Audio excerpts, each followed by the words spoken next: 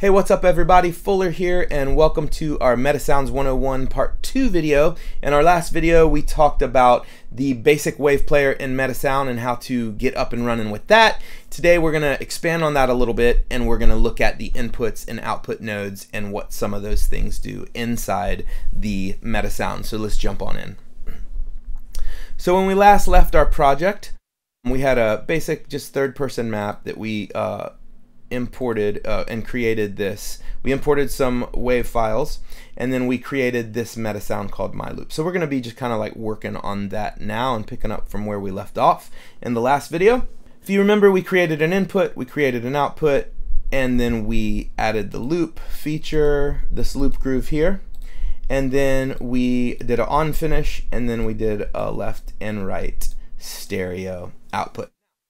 I want to talk a little bit about these inputs over here. These are all inputs, and then these over here are all outputs. Basically, if you remember, the Metasound concept is a flow graph. So signal is flowing from here and it's flowing out of here. So when we hit play, this wave is flowing out of these outputs.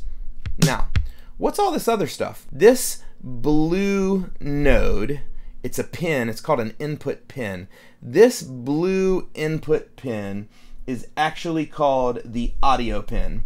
And what this does is this is an audio buffer, and this tells the wave player what to reference. So basically, right now it's telling us to reference this loop groove that we made, which happens to be a basic groove at 120 BPMs. And we have it looping, so we hear it looping over and over. We are telling that wave player to play that. Now, let's say we wanted to just use this to play a kick drum.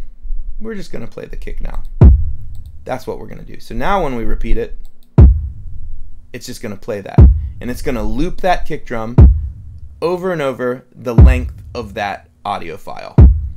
Now let's say we wanted to add a snare on top of that, or let's add a hi-hat. So what we're going to do is we're going to pull in a new wave player,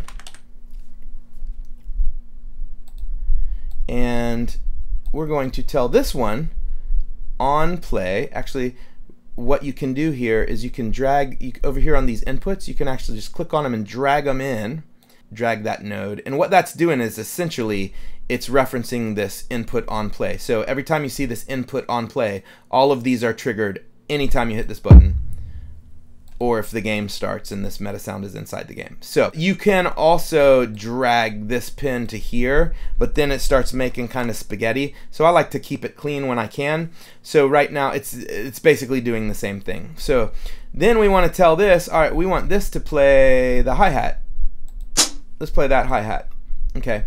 Now, when I hit play, you're not going to hear anything, because even though this triggered, and you can tell it triggers because you see this line. When you see this line pulse in red, that means that that is being triggered, and then you see the audio signal also goes out.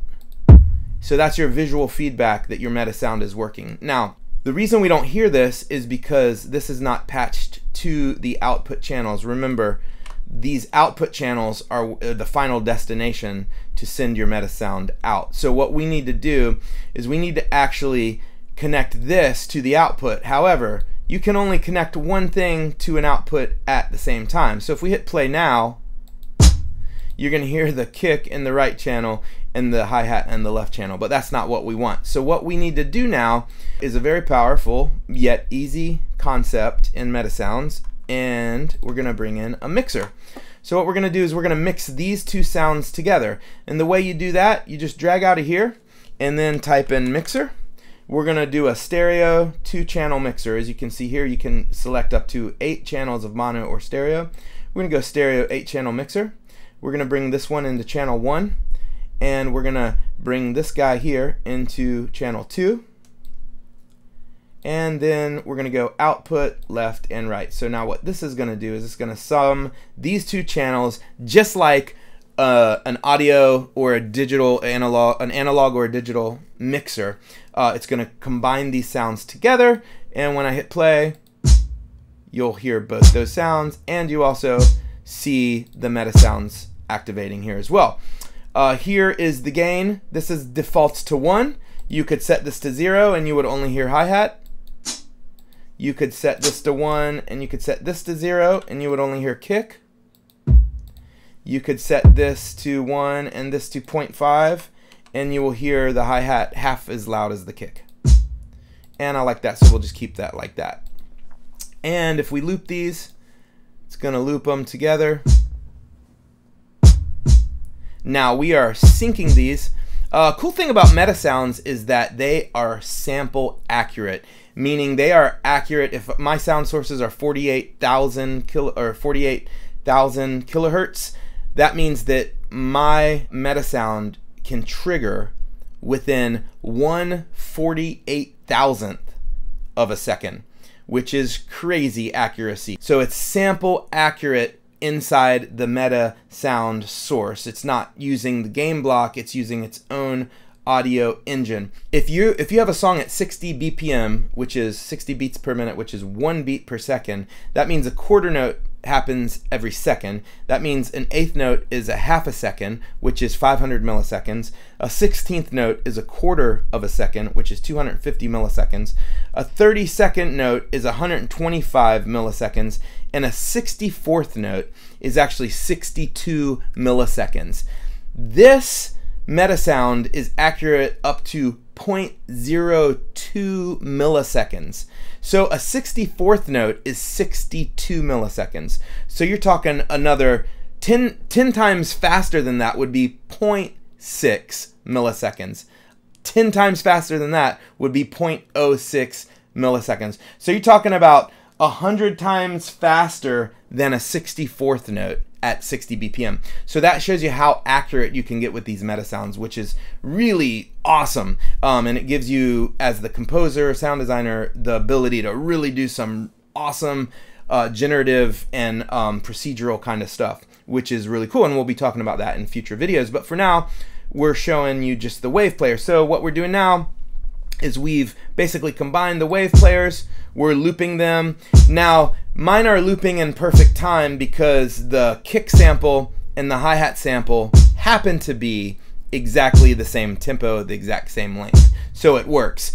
If one was shorter than the other, it would slowly get off. This isn't the most accurate way to loop stuff on top of each other, but for this demo, it works well. Let's talk a little bit more here. So, what is this start time here? What this start time does is this actually, say you don't want to play the audio at the beginning of the sample, you can adjust this start time. We could go here and we could go, I don't know, 15 seconds. These times are all in seconds. So now it's actually starting that kick sample after the transient. So it's kind of softening it up a little bit. You can use this, you know, kind of manipulate where the file starts.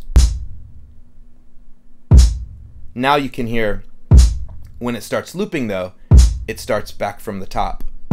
So now my sample is just 0.05 behind because it started a little bit later than the other one. Pitch shift is a feature where you can actually adjust the pitch of the sample. So let's take the hi-hat here and let's isolate that. We're going to turn down the kick to 0 and we're going to play this. Hi-hat's cool. Let's pitch it up. Let's pitch it up 2 semitones. Barely noticeable. Let's pitch it up 12 semitones, an entire octave. Pretty cool. Here's a little cool thing. What if we wanted to pitch that up gradually? Let's promote this pitch shift to an input, and it's going to give us a knob. You can change this knob to a slider. You can change it to a vertical slider.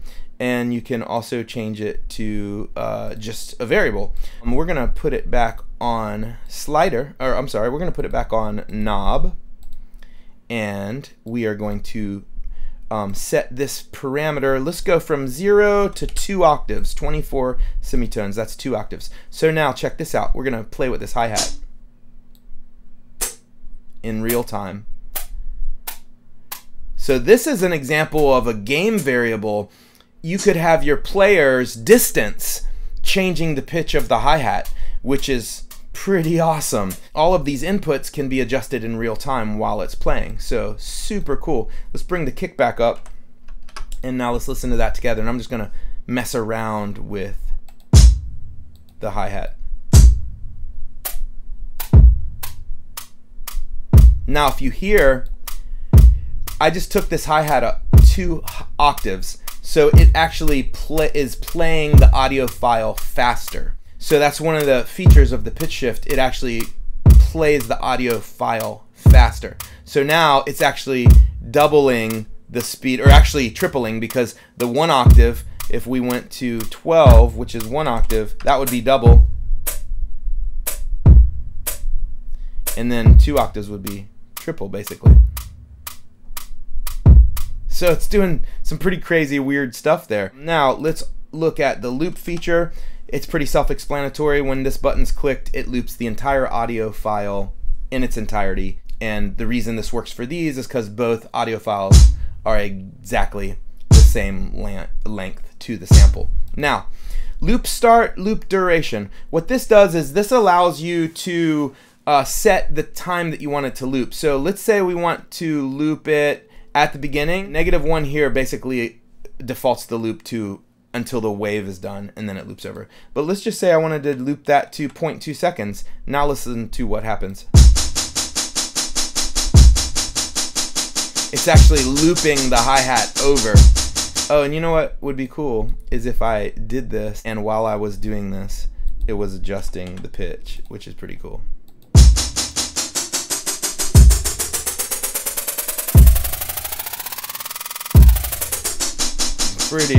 Pretty cool stuff. And that's just like a basic kick and a hi-hat. So it kind of gives you an idea of what you can do with Metasounds. So those are pretty much all of the input sides. What are the output sides? So what the output sides do is on play, what that does is that basically it just passes the trigger along. So when this one hits play, you could come out here and you could also start this one. So essentially that's doing the same thing. Oh, let's turn the loop duration back to -1. So what that's doing is it's just passing the trigger along. On finished, what that does is that basically, if it's not looping, what that does, and we talked about this earlier, is that just when the file's done, it does something. So what we could do is we could take this on finished and move it down here. But what I want to do is I want to chain these together. So when this one finishes, I want to start this one. So now the kick will play, and then the hi-hat, and then it'll finish. Or actually, it's not going to finish because I have it looping. But if I had it loop off, it would do it. So it goes kick, hi-hat, and then finishes. And then the Metasounds over. You can already start to see how you can kind of put things in a series and do some pretty complex chaining. On nearly finished, what this does is this sends a trigger right before it's done, and we'll talk about this in future videos. But what this allows you to do is basically, so on a Metasound you can't come here and you can't just loop this back. Whoa, you can't loop this back, it won't let you. Okay, so what Epic did is there's a workaround here. This triggers when the wave player has almost finished, the block before it finishes. So it basically allows, it says right here, allows time for logic to trigger different variations. So if we had an array over here, we could send this on an array, and then that would change that array, so when it looped around, it played a different array. So there's some workarounds here, and we'll talk about this one more in detail because it's a pretty powerful feature, which is why it's there. On looped, what this does is when the sound loops, it will do something. So let's say we're looping this kick. When this kick loops, the hi-hat will come in. There you go. So that's looping, and every time it's looping, it's triggering the hi-hat. So that's a cool feature. Maybe you want something to loop first and then trigger something. Cue points here. Now, I did a whole separate video on cue points. You can go check that out. What cue points are is when you are exporting your audio file, you can actually embed cue points in them. And what a cue point is, it's just data in the wave file that the Unreal Engine can access. I put cue points in this just to show you, but if you can come out here, out cue point, and I hit play, it's going to trigger it right away because the beginning of an audio sound is always a cue point. Now, if I wanted to, I could use other cue points inside the file to do other things. That's a whole separate video. You can go check out my cue point video if you're interested in that. Loop ratio, this basically returns the current playback location as a ratio. So if the whole loop is halfway through, you'll get a 0.5 because it's halfway done. Playback location is similar, except it's the absolute location of the WAV file. So if the WAV file is 8 seconds and you're at 7 seconds, it's going to return that value. You can use that information. By the way, any of these green buttons, so if you see a cyan colored node, that's time. That's a time variable. If you see a yellowish green node, I'm not sure what they call that color, vermilion maybe, I don't know. But if you see a yellowish green node, that is a float node. A float is any number, a decimal, 1.3, 1.7, as opposed to an integer, which is like a whole number. A float would be a typical of an audio file length, so 3.0006432.8 milliseconds or something like that. So what these outputs do is it allows you to take those floats in specific points. So say I want to take the playback location, and as soon as it gets halfway done, I'm going to use that float. Maybe I'm going to divide that or multiply that by 10. When that gets to the halfway point, times 10, whatever that number is, then I'm going to do something else. So the floats really allow you to take math and do some massive, complicated, cool things. So that's kind of covers all of the outputs. And that kind of wraps up this video, the wave player and things you can do with that. In the next video, part 3, we're gonna get a little more complicated and talk about how you can stack things and do some looping over top of each other. So make sure you check that video out. Thanks for checking out this one. Make sure you subscribe and like the channel, and we'll see you in the next video.